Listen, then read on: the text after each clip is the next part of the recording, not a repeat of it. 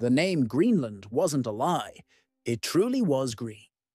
Greenland's ice is like a time capsule.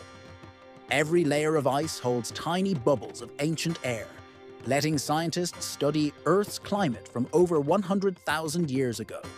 This is how we know when the planet warmed, cooled, and changed before humans existed. Here's the scary part. Greenland's ice is melting faster than ever due to climate change. If all the ice melts, sea levels could rise by over 20 feet, flooding cities around the world. What's hidden under the ice could soon be exposed, and that could change our planet forever. Greenland is not just ice. It's Earth's history book. It's a warning sign. And it's a key to understanding our future. What happens in Greenland doesn't stay in Greenland.